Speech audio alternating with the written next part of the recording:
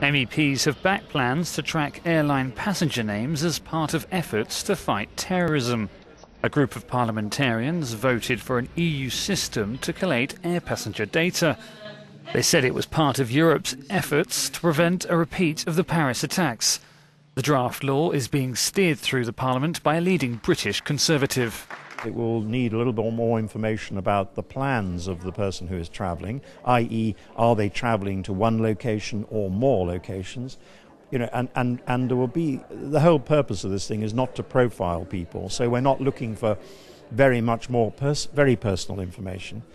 We don't want profiling, but we are looking for patterns of activity, patterns of movements. That is the key to good intelligence.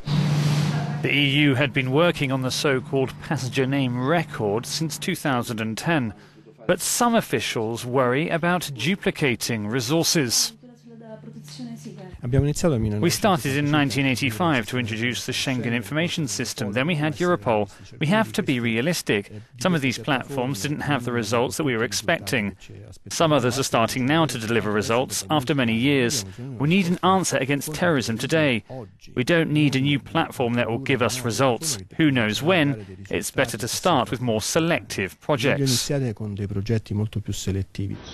The draft law will go to a full vote in the European Parliament next year, where it's expected to be approved.